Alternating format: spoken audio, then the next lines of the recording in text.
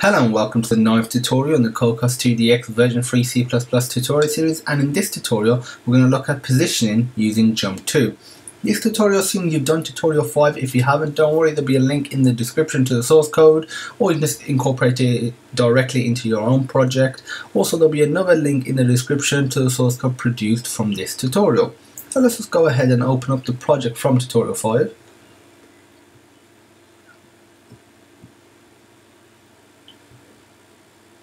Just want to go to your hello world scene.cpp and you just want to create a new action. I'm going to call it action equal to jump to create, and now we specify how long we want the animation to take, and we're going to say 3 seconds. Where we want it to end up, this isn't relative to where it starts. The ending position that we state here will be the same regardless of where it's starting, but obviously the way it moves will be different.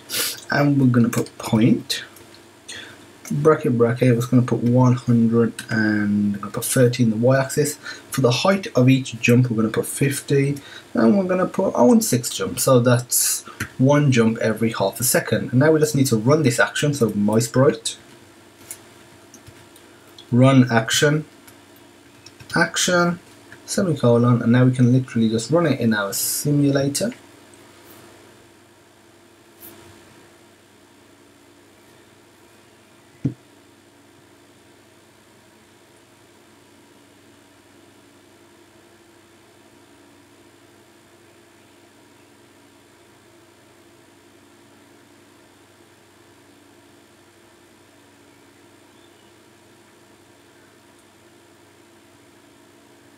There you go, we had 6 jumps and it was over a period of 3 seconds in total, and each jump was 50 pixels height, and it ended up at 120 in the y-axis. That's it for the JumpTo method.